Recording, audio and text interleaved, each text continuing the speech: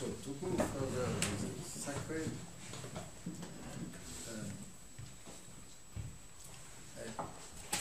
first, I would say, in a way, not only the entire world coming to place sacred, not only that, but maybe the sacred become for us that what is at the same time apart, separate, then like secret as well, and open, and opening itself. I think maybe what we said about sex is only one example, one important example, but one among others that can be said from very, in a sense, more simple things.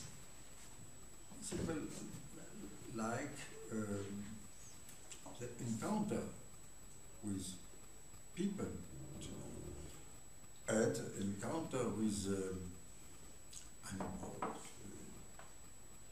nature, and, as I said yesterday, the encounter, if it is an encounter, the facing to the technical things which are our proper activity, meaning and opening of possibilities, turn it to others technical means, and opening the question to what, for what? What do we have to do with that? I think then the sacred change its sense in the extent that there is now an infinity into the sacred. There is no longer that some special force, energy of a divinity is there or there, and we have to pay attention to it and to observe the ritual belonging to it. But I would say this the divinity itself become infinite. Become what perhaps it has been all the time, but now reveals itself as infinite and no longer taken in the shape under the name of a god, of that god, of the other, but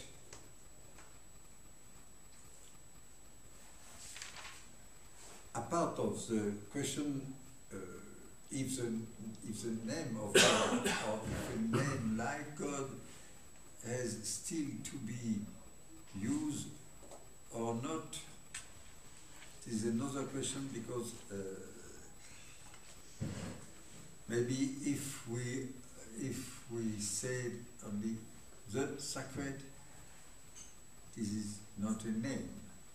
It is or it is what we call a common name. It is not a proper name. It is not the name of a person. But this is another question. I will not take it for now. It's a question that God has been the name of somebody, of a certain kind of somebody, a certain kind of person, of a personal, and then of a personal relationship. So, what is to do with the name of God is another question. But for now, I think we can say the sacred is nothing else than the simple fact of the truth, as I spoke yesterday about it, the truth as aletheia, the truth which is not the truth to be verified, but I would say the truth which we cannot verify, that we cannot make it true, but which makes itself true.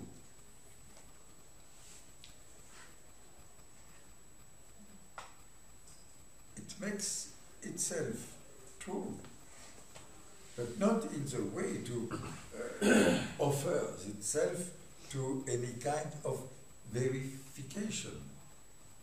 But it comes, presents itself, and I would say it, can I say it glances? No, or briller. Shine. Yes, it's a shine.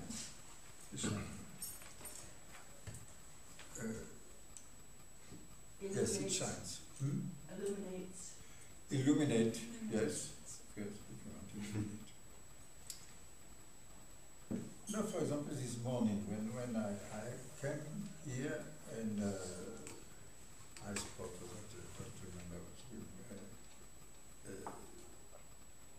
the grass, the border of the road was full of little, you tell me the name, dew of the water, what we call in French rosé.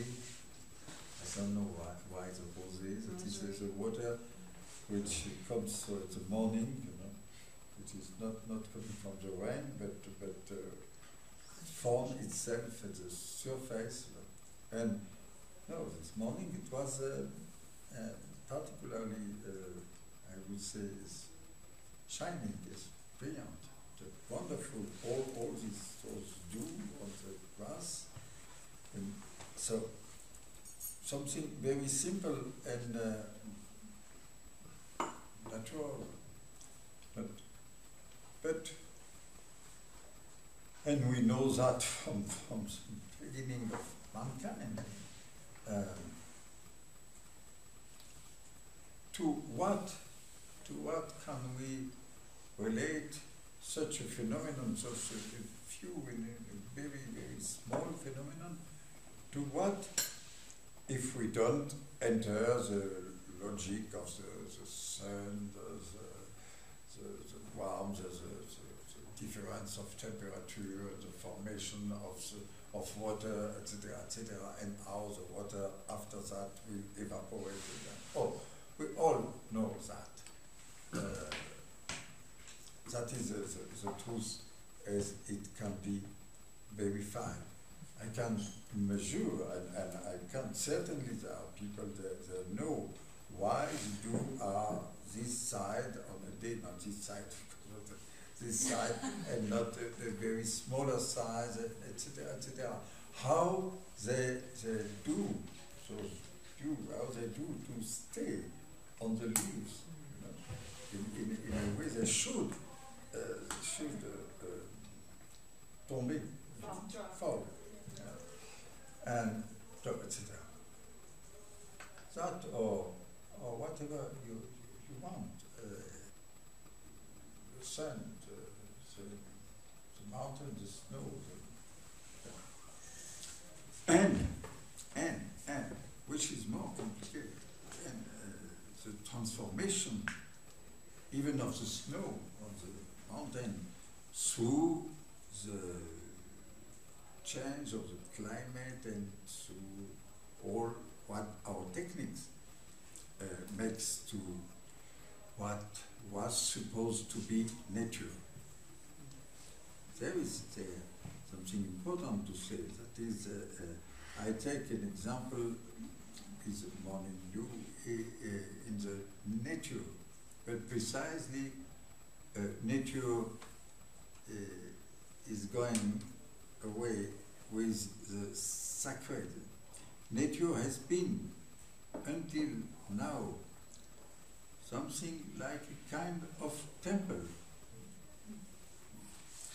And nature has been, many religions, the place, not a general place, but a place where in a tree, what you are telling me, some people not having built a temple, but for some people the temple are one tree or one stone, mountain, a river, etc. And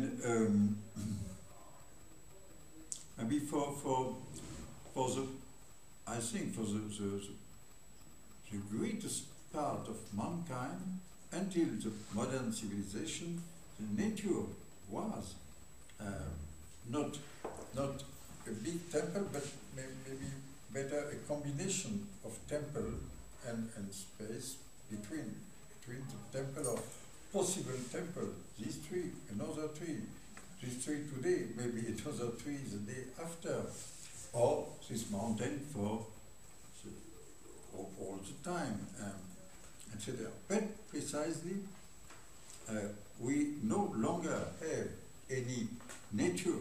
That is, we no longer have any order of things that would be totally independent of our presence and our techniques.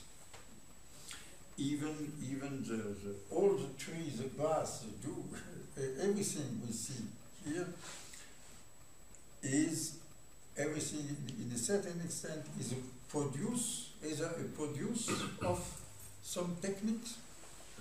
This grass is nothing natural. It comes from somewhere.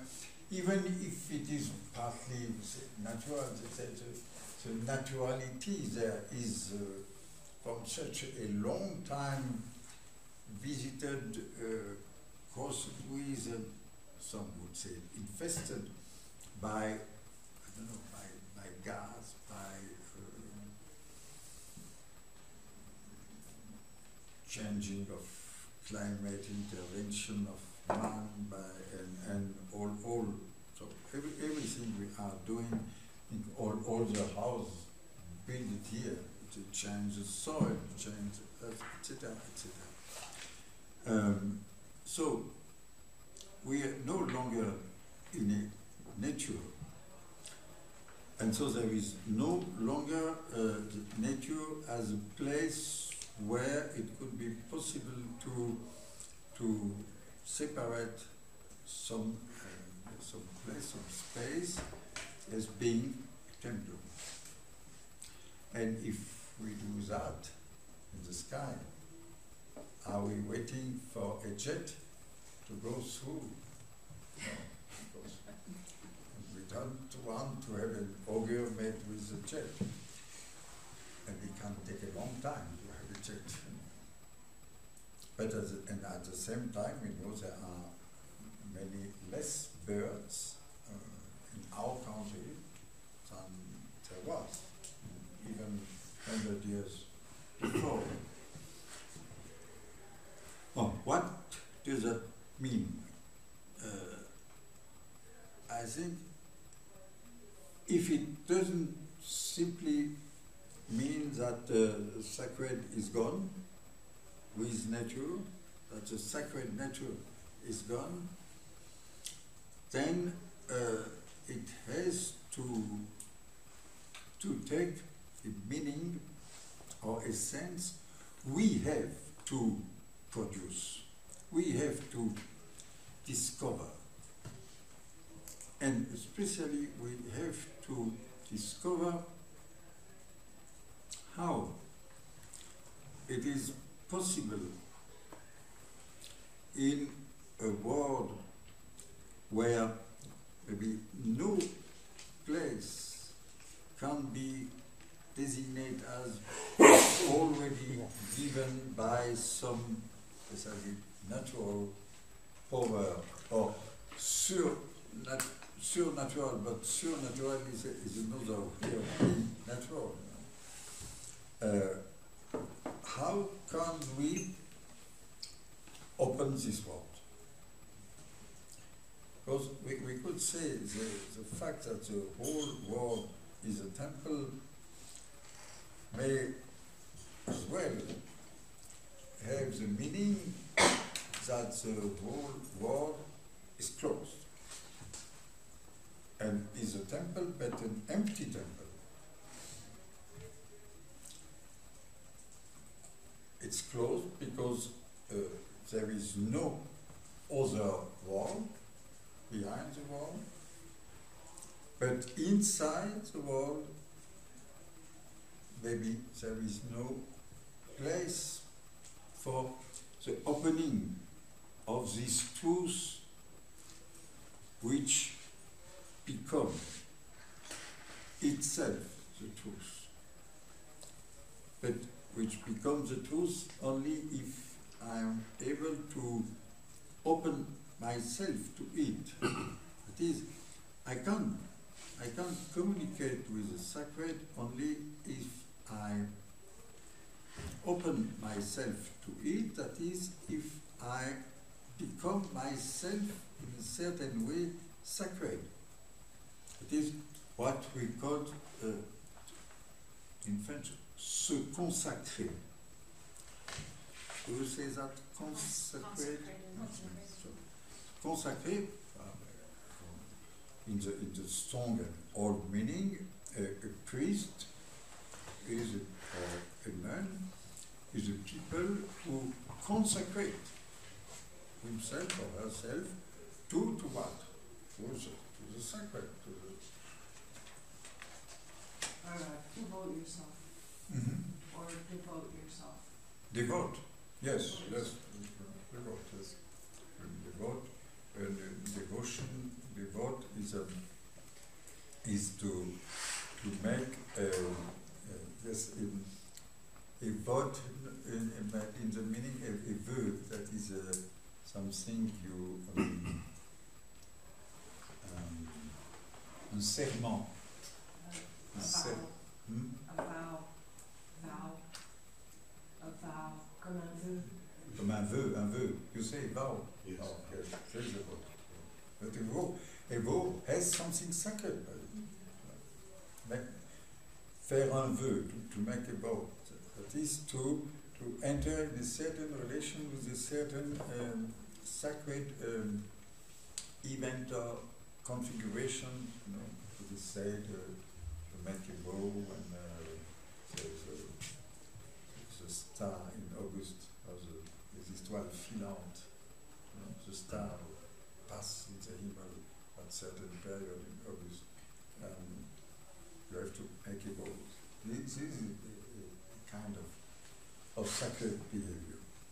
Well, the way of making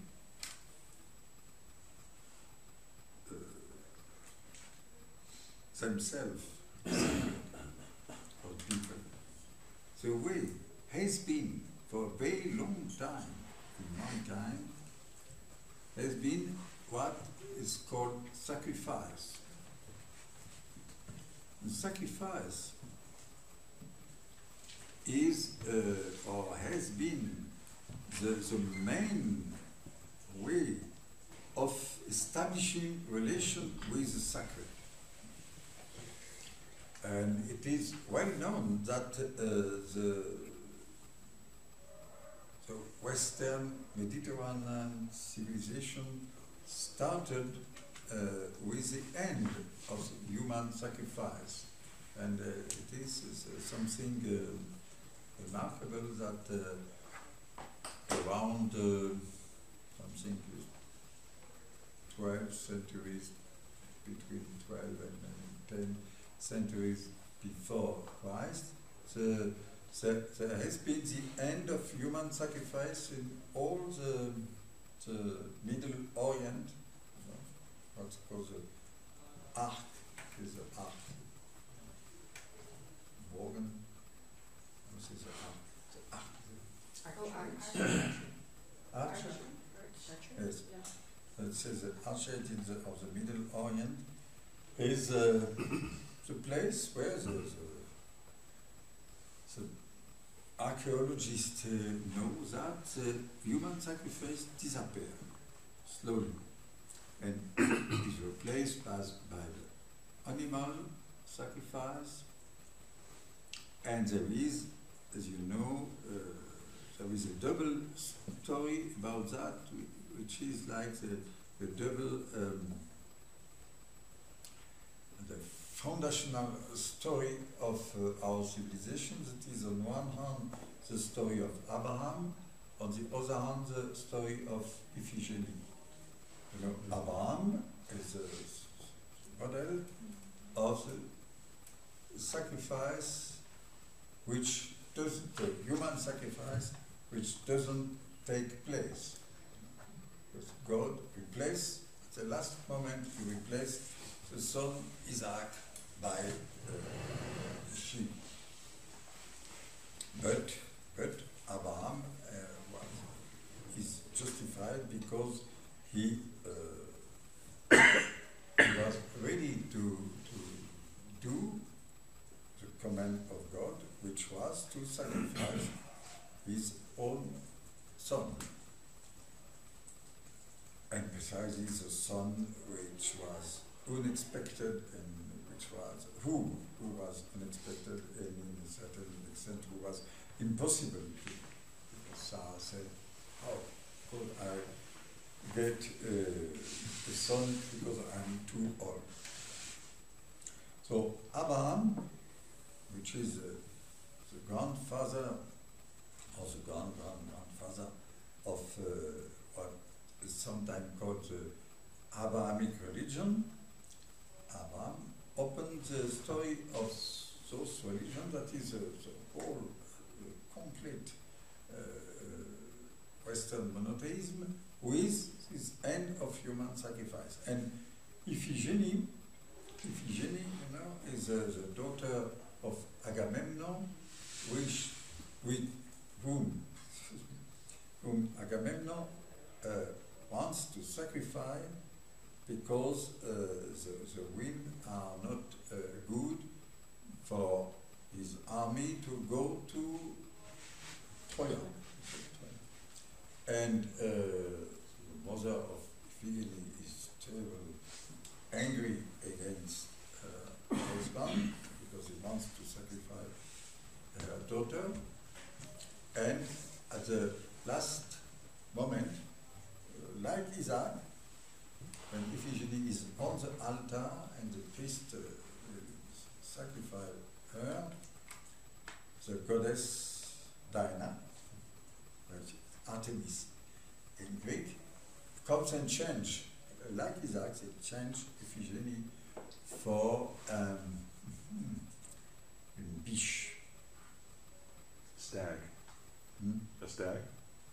I don't know.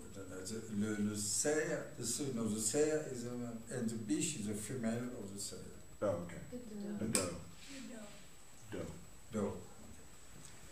So this is very, very strange and impressive that in the double origin, the Jew and the Greek Jew, Greek, as says Joyce, you know, extreme meat. The extreme meat, especially at the very beginning of our civilization, in this transformation of human sacrifice in animal sacrifice, and animal sacrifice becomes as well vegetal sacrifice, and after that there is a story of there is as well the kind of double story of the Greek human sacrifice of Socrates, which is like the foundation of philosophy, and the Christian human sacrifice of Christ, which is the foundation of Christian religion. And in both cases, the human sacrifice changed totally this last post-sacrificial human sacrifice, changed totally the meaning of the sacrifice, because in both cases, Socrates and Christ, they go through the supernatural life or divine life.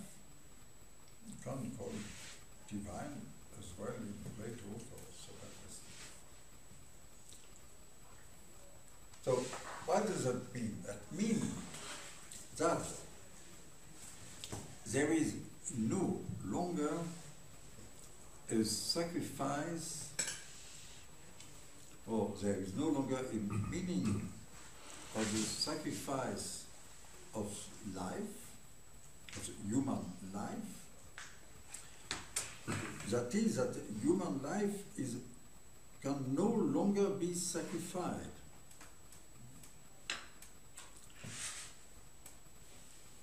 And then what? What does it mean? I think that means that this life is itself sacred. It's no longer to become sacred, to be made sacred.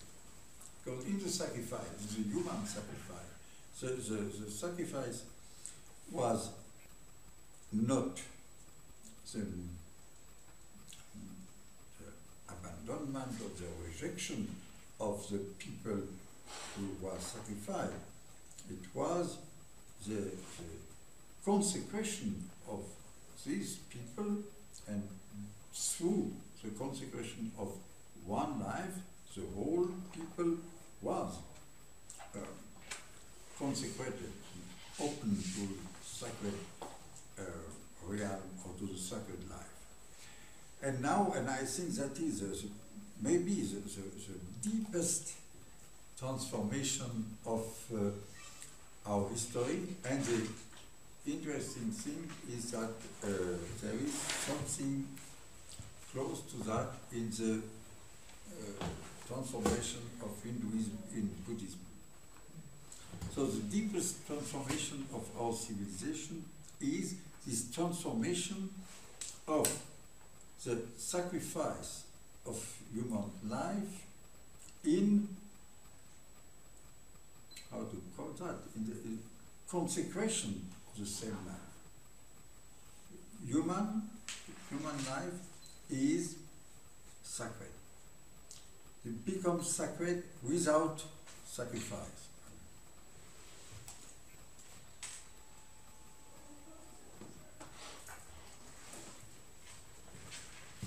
That means that it is no longer possible to sacrifice a life,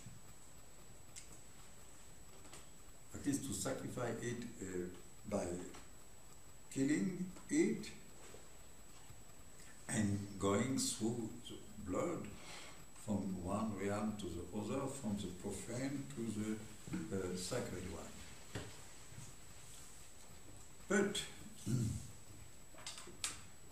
But if every human life is sacred, and maybe every life, because we are entering a civilization where even the animal life may be perceived as sacred, and it's not by chance that we are asking questions about the right to kill the animals, that some of us are vegetarian, some are not, of course, but I think at least among people like us, it is difficult not to be vegetarian and being absolutely without any question, any hesitation, any perplexity about at least the way of killing animals. So there is something at stake there. It is not that easy to say, no, because there is no, if there is no longer a natural order, there is no longer the natural order that man is made to eat animals, and maybe hunting is something that belongs to another culture, culture with possibility of sacrifice. Maybe today in a country like France, hunting is become such a poor thing because you have to take animal, you have to make animal going in very artificial condition and to take them at the place of hunting, at the season of hunting. I know a place where once again, birds like the faisan or like the sanglier and are taken only for the sake of hunting at a certain moment in the year. They are not absolutely not living in those places which are no longer natural place for animal like that. So hunting become a comedy of hunting, an imitation of hunting, and this maybe no better sign that hunting is no longer necessary to eat, and then remains only a certain parody of the sacrifice, which was at the same time implied in hunting. But at the same time, it looks like something would be lost. That is, the sacrifice, human and animal, the sacrifice was a way to open the way between this world and another world, and the second world. And then we are forced to say that we are in a world where we cannot say, but there is still sacred. We still understand and feel what sacred means. And for example, we understand and feel something by saying that human life is sacred. And at the same time, we have no sacrifice to go from here to there, that is from the profane to the sacred. And in a certain way, there is, in the way of place and of going from one to the other place, there is no longer any sacred place, and everything is profane. And so there is a kind of contradiction. You say, human life and eventually animal life is sacred, or the entire world is sacred, but there is no opening to the realm of sacred. There is no realm of sacred. Or how can it be, or how would it be possible to not only to think of it, but to enter a relationship to it?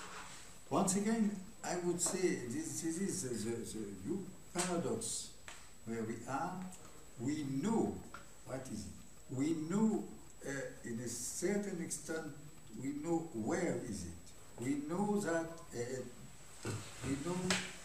that sacred is in life.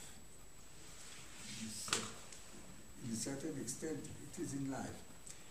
And life, that means that we know that the origin of life, that is to a certain extent the world itself.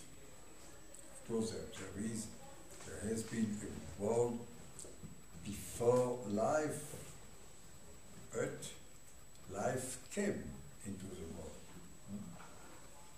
And the coming of life into the world, which is not the coming from something coming from elsewhere, but the transformation of matter itself in the living material, which in a way is not biology, nor the physiology, is something else, is a sign that matter itself goes beyond itself.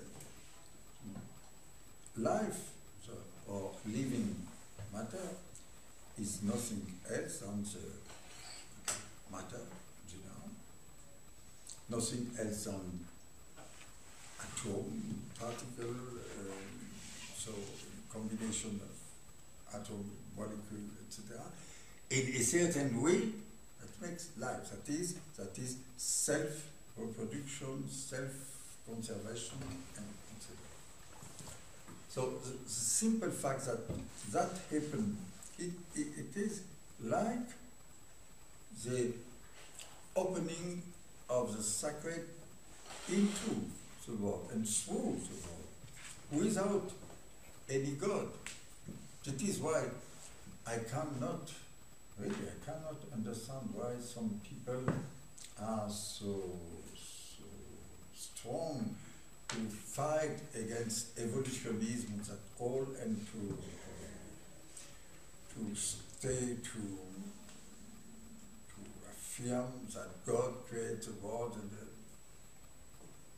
of course, I could say, of course, God created the world all the time, all the time. That means simply, of course, to say God did create the world at one time, and in 1 second he created everything. That makes no sense. It's stupid. But to say that God created the world says that the world itself, the simple fact that the world is sacred, or has something sacred. Why? Why? Simply because the world could not be there. Simply because the world is an absolute contingency. There is precisely, if it were a will, the will of some super being or supreme being to produce the world, first, it would not be a creation, because a creation is not a production. A creation is coming out of nothing. And without a creator, if there is a creator, if you think of a creator that is like a producer of the world, you have already presupposed the world itself, because the creator or producer are only in the world. But if you think of the creator of the world, then you have no creator. Think of the presence of the world. There is a wonderful sentence in Wittgenstein, in the Conference on Ethics. Wittgenstein says, the creation, that the world is there. and this is a very strong sentence, the world is there, that there is a world, and it could be that there is no world, that there would be no world, and maybe the world will have an end. And after the end of the world, there is nothing else. There is the world or nothing. And what is true from the world is true for everything and every being. You could not be there. I could not be there. This could not be there. And the sacred is for us today maybe only the relation to this could be not. What is sacred is a contingency. There is no necessity. If there would be a necessity, then we would have to go back to the necessity to understand it, and we did that. You know, we did that. We pay a lot of attention, reflection, philosophy, theology, etc., to the necessity of the creation of the world through God. All the mythology and all the cosmogony and all the genesis and all the theory of creation has been a way to explain why. But all those forces to explain come all the time to, in any case, all the time, to a kind of contingency.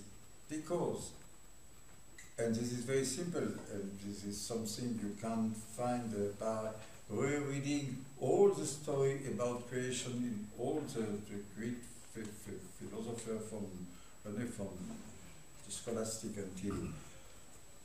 until Leibniz included, and after Leibniz it is to the end, it is finished. There is no longer any story about creation in Kant, not by chance.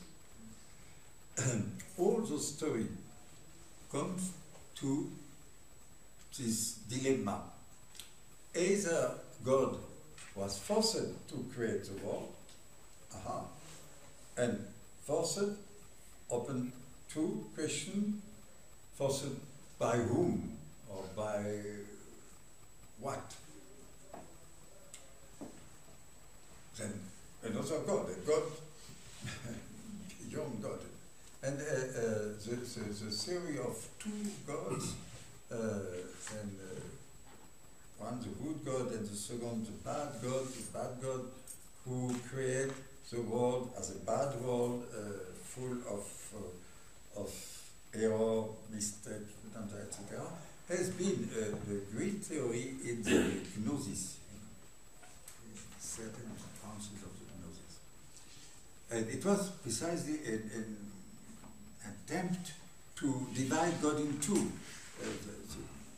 The bad God, responsible for what is bad in the world, and the good God, but this time the good God has nothing to do, and the bad God was opposite to the good God. How was it possible that the good God allows the possibility to the bad God to create the world, etc.? So, either God is forced, and second objection, if God is forced, then God is not free. If God is not free, he is not God. He is toute puissance, all power is limited, then is not all power, etc. So the second answer is itself, can itself be divided in two. Either God created the world by love, or for his own glory. But in both cases, what does that mean? What means love? So God love the existence of a lot of beings who are independent from him, because if he loves them, it is not to create, which would not be created, which would be to produce, to fabricate one slave for him. And it is the same with the glory, because the slave or the mechanism, the automat, cannot celebrate the glory of their master or sovereign. So to celebrate the glory, you have to be free, and you have to have, if not love, some desire for this glory. Now, the Quran says, God says in the Quran, I create the jinn, which are kind of angels, I create the jinn and the man only to celebrate my own glory. And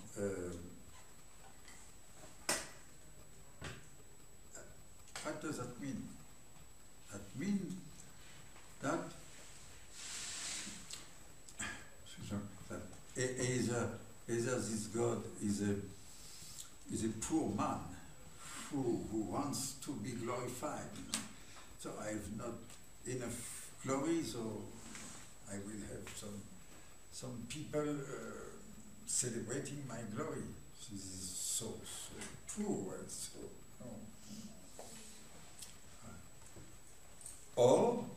Or this is quite different. That is, my glory is what will come back from the creation.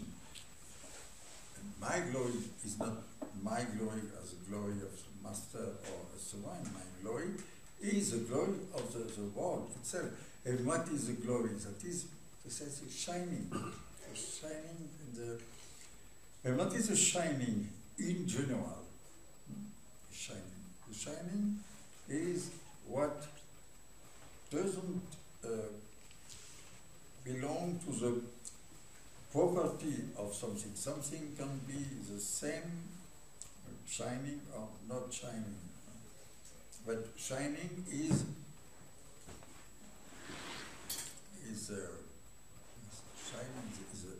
the light or the illumination which come in addition to the presence of the thing. This shining or illumination has a name in our tradition. It is beauty. Beauty is the shining of the truth. This sentence, which is alternatively attributed to Plato or to Plotin, and which is literally in no one of them, but it's very close to what as well Plato as Plotin said. And says beauty is in a way is a modern name, modern since Plato, yes, or the Western name, to name the sacred shining, or the shining as the addition to the simple presence of being in general. So, I would say, if it is evident that God cannot create the world by any kind of necessity, by force,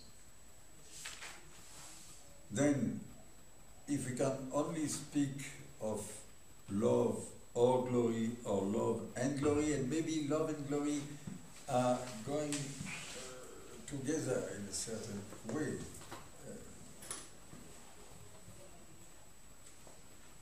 Then it means that the pure existence of the world does not depend from any kind of causality, from any kind of intention, because even the will to have his own glory, God, it cannot be an intention. If it is an intention, if it would be an intention, it would be submitted to a need.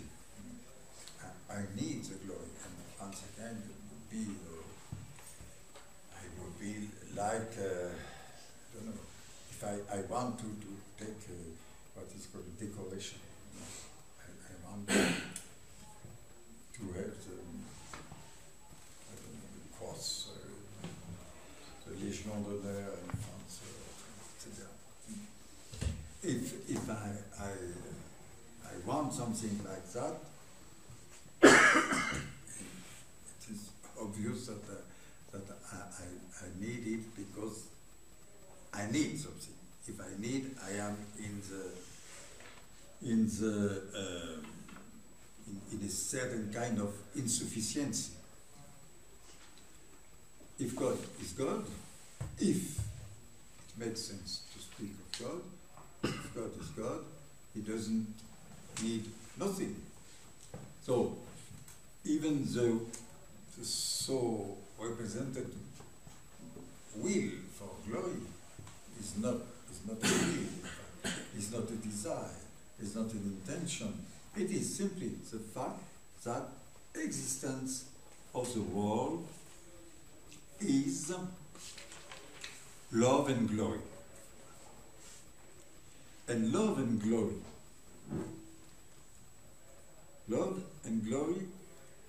are both name for something which I said about glory, which is additional to the simple being,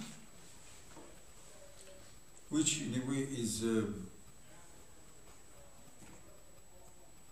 unuseful and sometimes is more embarrassing or painful or full of problems, love and glory, than useful. But this addition to the simple being is precisely what we can call sacred. And maybe every form of sacred, even in the other culture, every form of sacred did have to do with love and glory. Even if it has been all the time mixed with something else, that is with needs, with demands to the God, etc. But all the time there is something more. And the something more has to do with what we can call love and glory, that is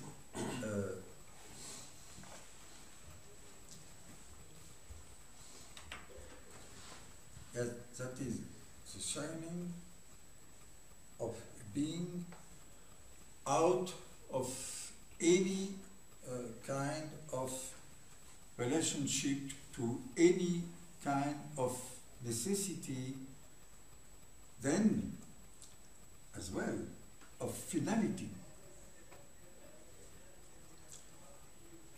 And then, in a certain extent, we are allowed to say that if our world is a world which in an open way shows itself as being without finality, as producing, as I said yesterday, producing more and more goals which all the time become means for other goals, etc. Anyway, this is the pure exposition of no finality. Our world knows that it is going nowhere, that it is not useful for nothing, and that the whole world, starting from with the life, with human life, but and going back to all the life and through the life to the very and pure fact of the existence of the world, comes from nothing and is going to nothing. But that is precisely the form, the shape, the value that takes for us the sacred.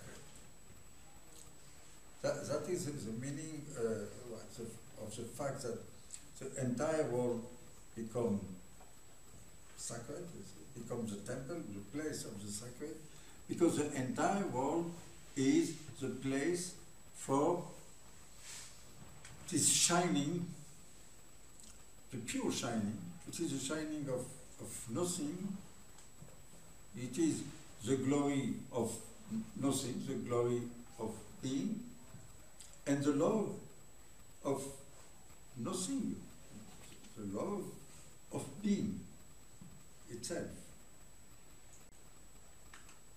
But this is certainly precisely what is the most difficult to understand, because we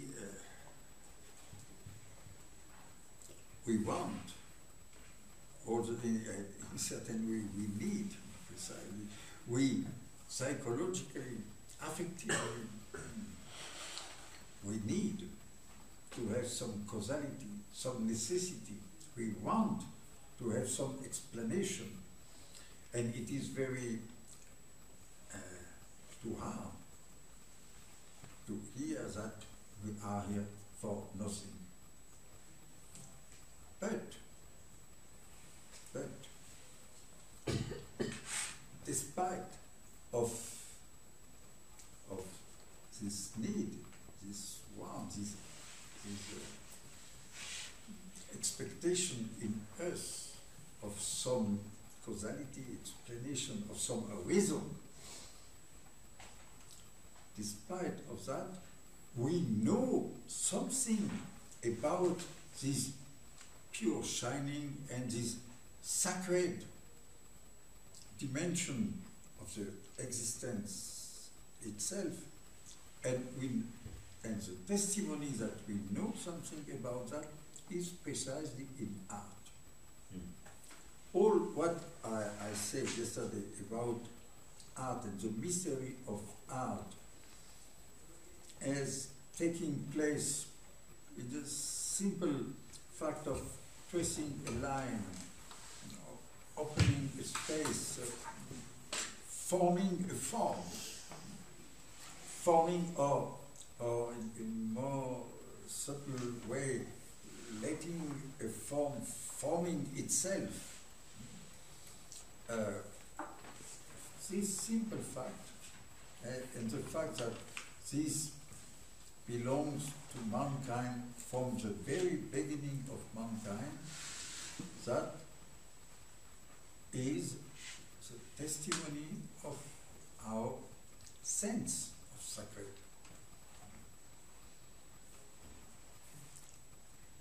And this is certainly why art, as I said yesterday, why art was all the time linked to religion and to all the form of sacred. And it is a reason for what? Maybe today where there is almost no longer any possibility apart from certain communities, but no longer for mankind as such. So there is no possibility of linking the art to religion.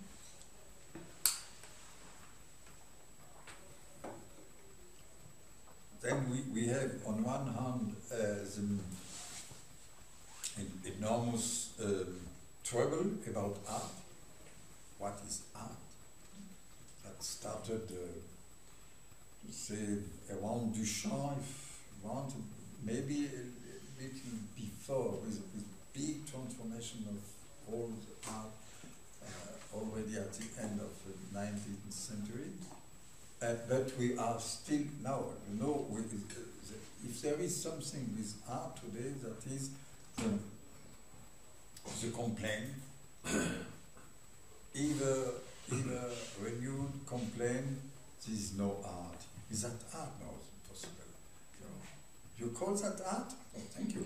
I can't do that every morning. No, all this discourse of the incomprehensibility of contemporary art.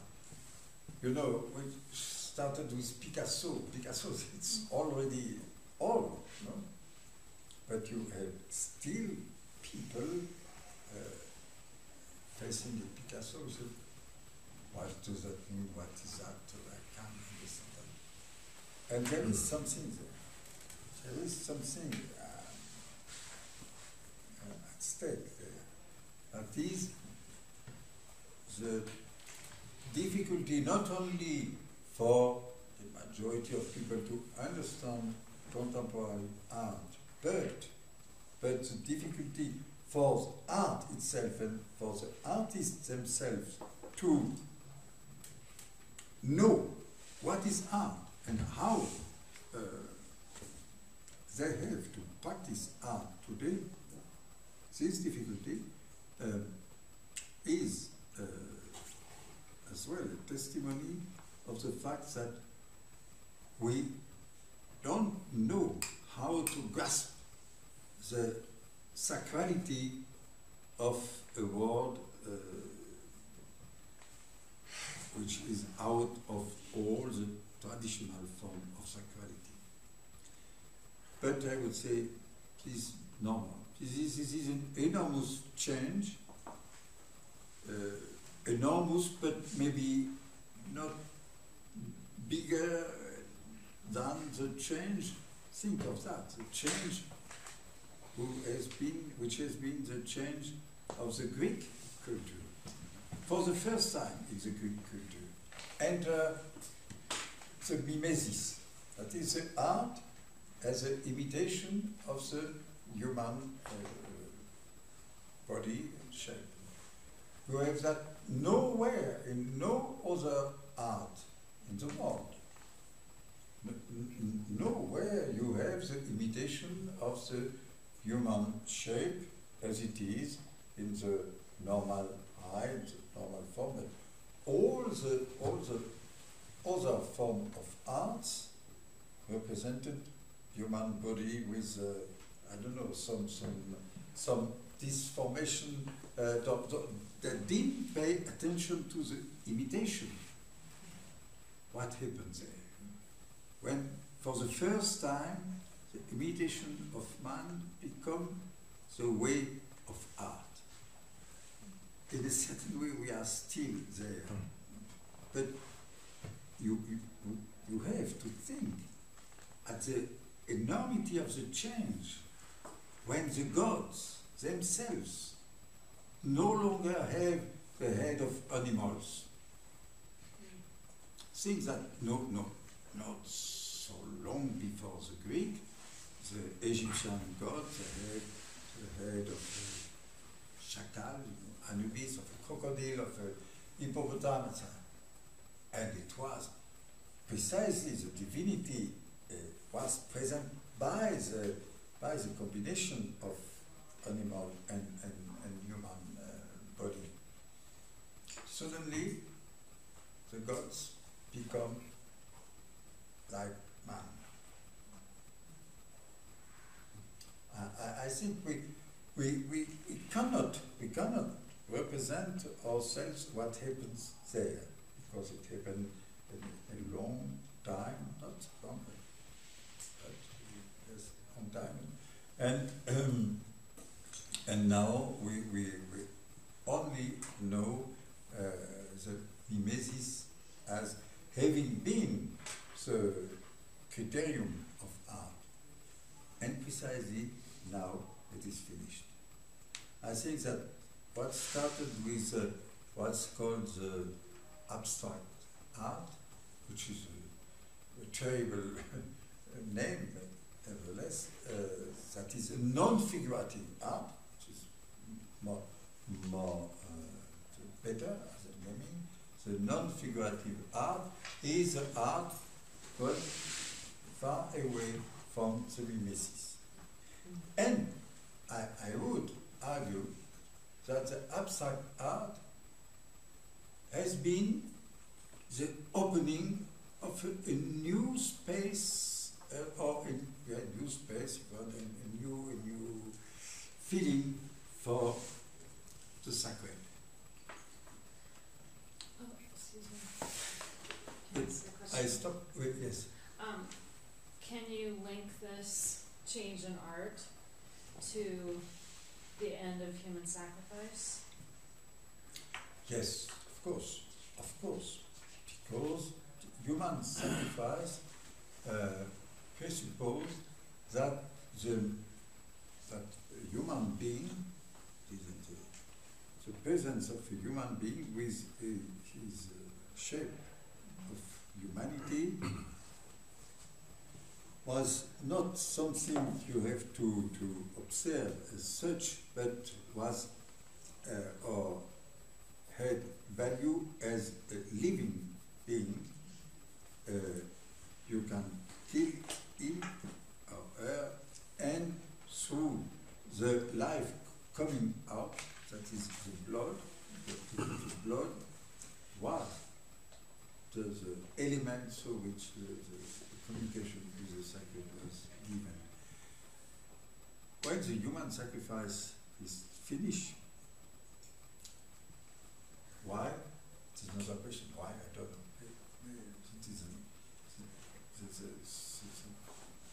The end of the human sacrifice is as well an enormous event, and like maybe all the enormous event in history without visible causality.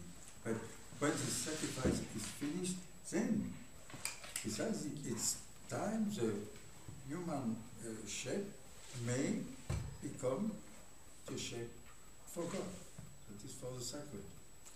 In between, of course, there are the very different things, especially the Egypt, because the Egyptian religion is at the same time the religion where the animal, that is the life in its strangeness to earth, is still represents divinity, but there is no human sacrifice. On the contrary, Egyptian religion, as it is well known, is the first religion to pay such an attention to the life on the other side of the river, because it is already a river like for the Greek, which is not the fact or not the case in other religions. I think maybe we could say that there are in the humanity the religion where the dead are still there. They are all around there. Maybe it is also the greatest part of the religion. The dead are there, and we have to praise them, and they are the first sacred presence to be addressed. Then it is the religion where the dead are somewhere else, on the other side of, for the Egyptian, the Greek, this is the other side of a river, and on this other side, the dead have a strange way of living, but they are still living, but living as shadows. And it's not a very interesting life. And then we have the dead as the end of life, and the other life, which is no longer a life here, not even in another place, but the other life is the life in the spirit. Well, if I take the monotheistic meaning in its essence, I would say the resurrection precisely doesn't mean another life, but the life itself changing its own sign.